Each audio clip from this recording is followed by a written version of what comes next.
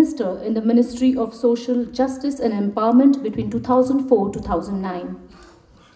It is a great honor to have such a distinguished personality amidst us.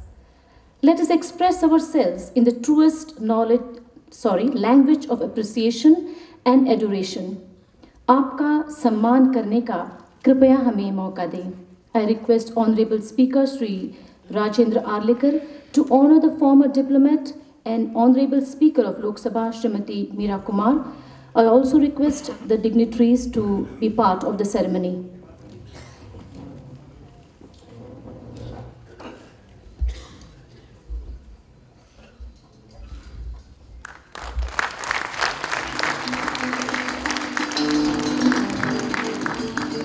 A gesture of warmth and adoration is also being expressed towards Honorable Speaker Sri Rajendra Arlikar.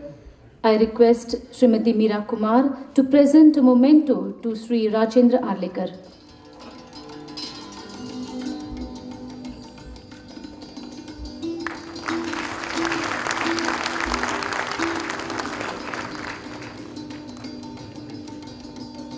Thank you. This gesture of appreciation and adoration will always remain as a memory to be cherished. ये खूबसूरत पल शानदार यादगार बनकर हमारे दिलों में सदा रहेंगे. Honorable Speaker Srimati Meira Kumar, it's our privilege to hear you today. Kindly honor us with your address. हाँ, आज खूब खुशी आसा तुमच्यामध्ये. गोय विधानसभेच्या भांगरा उत्सवी समारंभाक हांव तुमकां परबी दिता. On this historic occasion, I congratulate the people of Goa for strengthening democracy in their state. I felicitate each and everyone present here, particularly Honorable Governor Shri Bharatveer Vanchu, and I'm grateful to you, sir, for your very kind words to me. Honorable Speaker Shri Rajendra Arlikar, thank you so much for inviting me and giving me a chance to address this August gathering. Honorable Chief Minister Shri Manohar Parrikar, Honorable Deputy Chief Minister Shri Fernandez de Souza, Honorable Leader of the Opposition Shri Pratap Singh Rane, Honorable Deputy Speaker Shri Anant Sheth, all the existing and former members of the Assembly, and Secretary of the Vidhan Sabha Shri Neelkant Subedar. Tumhala 90 Varsha Shubhecha. May 2014 usher in joy, prosperity, and good health for all of you and your families. Your state is known for its picturesque landscapes, golden beaches, azure sea, and above all, its large-hearted people.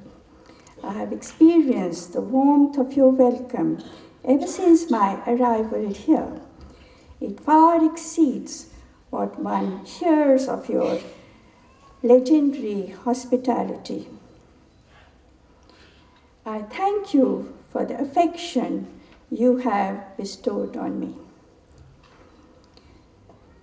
Goiche he bhangar yo pacho maka bhogman labla.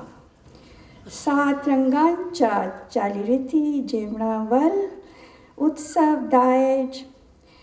Bhangraj goiche he bhangrache buicher ani darya sangmacher yo pacho maka bhogman labla. Saat rangancha indradhanu vangda hangasale Chalirati Jevrawar Utsav Daej Parampara Hache Pratinidhitva Goy Karta.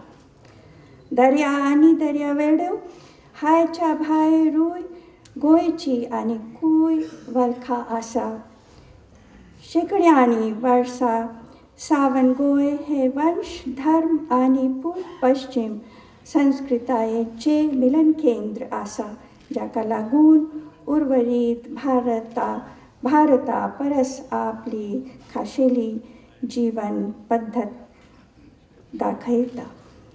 गोंयच्या धर्मनिरपेक्ष गुणांक लागून गोंयांत अखंडीत आनी लांब कालाची परंपरा आशिल्लो धार्मीक एकचार दिश्टी पडटा. From mythology to the modern times, Goa has fired the imagination of the people across the world. It finds mention in the Bhishma Parva of Mahabharata as Gomanta. It has witnessed the rule of kings like Devraj Bhoj, Kapardi Varman, Chandravarman, Shashtdev I, Shivaji, and Shambhaji. It is the land where Saint Francis Xavier taught compassion and service to mankind. The Say Cathedral de Santa Caterina and the Basilica of Bom Jesus attract pilgrims from all over the world. Whoever comes here once is captivated by its charm. I had the honor of presenting the 42nd Jnanpith Award to the noted author Sri Ravindra Kelkar in your beautiful city in July 2010. It was indeed a moving experience for me to interact with a writer of his stature who had taken Konkani literature to such great heights. More than 5 decades have passed since Goa, Daman and Diu were liberated from Portuguese rule in 1961. It was a milestone in Indian history, symbolizing the end of our relentless struggle against colonialism.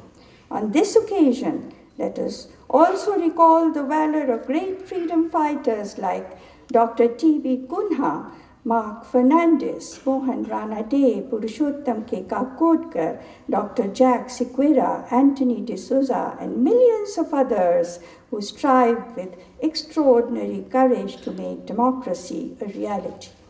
We are very proud to have installed the portrait of the father of Goan nationalism, Dr. T.B. Kunha, in our Parliament Museum in December 2011. It has enhanced the prestige of our Parliament. Since the first election in 1963, the people of your state have zealously preserved democratic ideals. They have enthusiastically participated in electing their representatives and have toiled day and night to achieve excellence in diverse fields. It is due to their hard work and tenacity that Goa has marched ahead on the path of progress. With a literacy rate of 87.4%, a decadal growth rate of 8.17, it is amongst the most developed states. I compliment the people of Goa on their accomplishments. The Legislative Assembly of Goa, Daman and Diu, which met on this day in 1964 in the Adil Shah Palace, is a testimony to the faith of the people of Goa. It has enacted numerous forward-looking legislations like the Goa Agricultural Tenancy Act, the Goa Right to Information Act, and the Goa Right of Citizens to Time-Bound Delivery of Public Services Act. Its members have been fervently raising issues close to the people's hearts. I would especially like to congratulate the members of the First Legislative Assembly and the women representatives. The Golden Jubilee is indeed a befitting occasion to acknowledge their remarkable contributions. Democracy has now been widely accepted as the best means of fulfilling the hopes and aspirations of the electorate. People from diverse cultures are struggling to adopt this form of governance. In fact, the Arab Spring, which swept the Middle East, was a manifestation of this urge. We are fortunate to have opted for democracy at the dawn of independence. It has taken deep roots, and we are the largest functioning democracy in the world. The substantial voter turnout in the recently concluded election in 4 states demonstrates the confidence of our citizens in this system. With the world Metamorphing into a global village, public expectations have soared. Our informed citizenry expects better health care and educational facilities, improved infrastructure, and an international quality of life. However, along with the affluent class, some of whom are amongst the wealthiest in the world, we also have about 350 million people living in dire poverty. As legislators, we have to balance the contrasting requirement of both ends of the spectrum and ensure that the benefits of development reach the poorest and the weakest. We have to be game changers. Our democracy must be the most inclusive democracy in the world.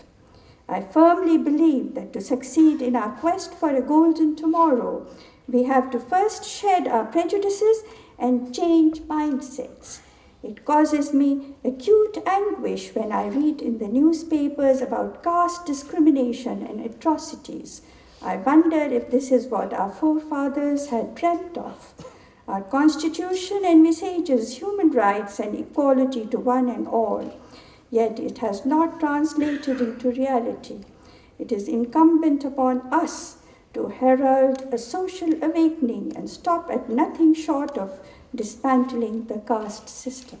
Today, with latest means of technology available to us for disseminating information, we must, through our irrefutable arguments and powerful speeches, both within and outside the legislature, generate debates and inspire people to rid themselves of prejudices.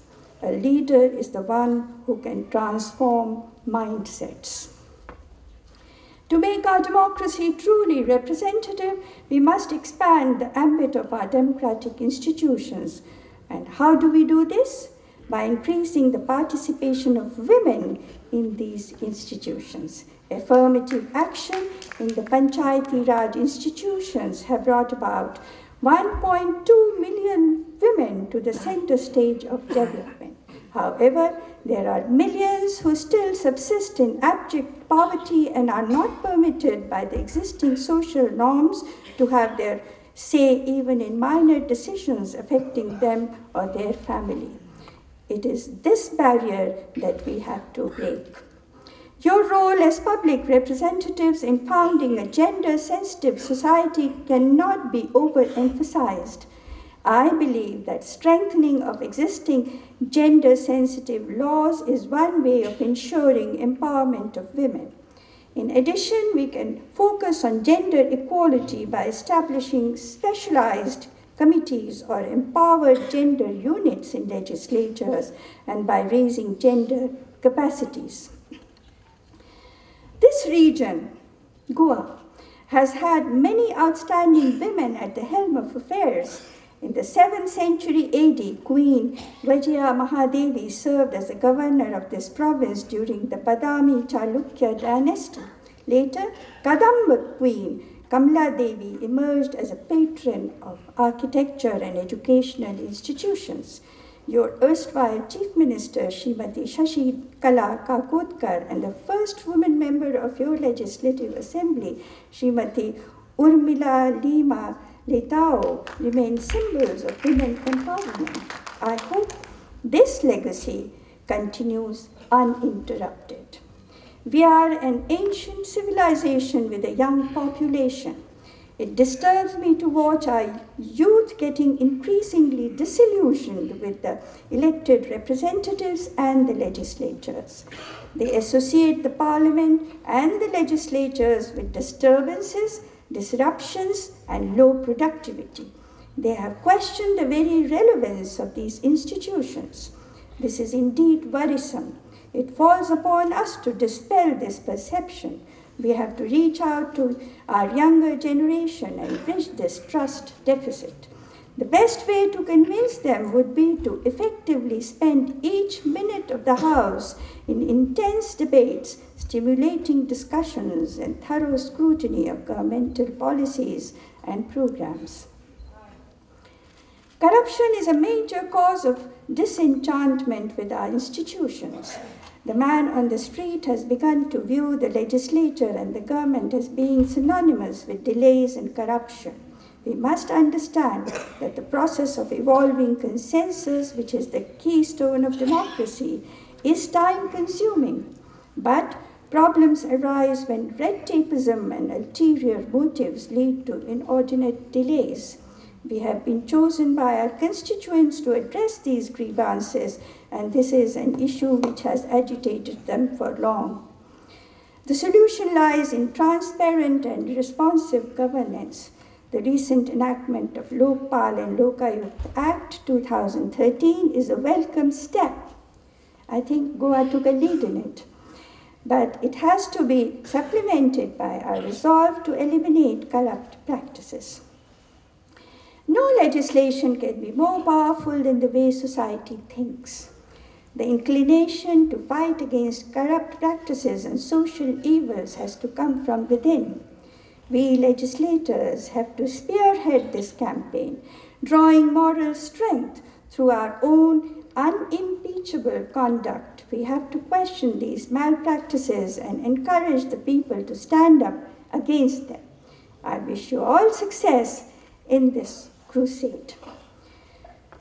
I once again extend my greetings to you, especially the people of Goa, on this momentous occasion. Before I end, I want to read out a poem.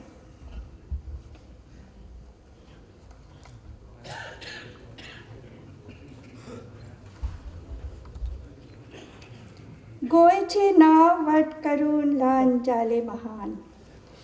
Varkhanichi devra jale lamarti ve pran. Raktache tel karun raat jagaili. संसाराची शांत करून तान भगैली धाय दिको गायता ताचे फायचे यशोगान गोयचे नावट करून लान जाले महान वरखडीची देवरा जाली लामणती वे प्राण.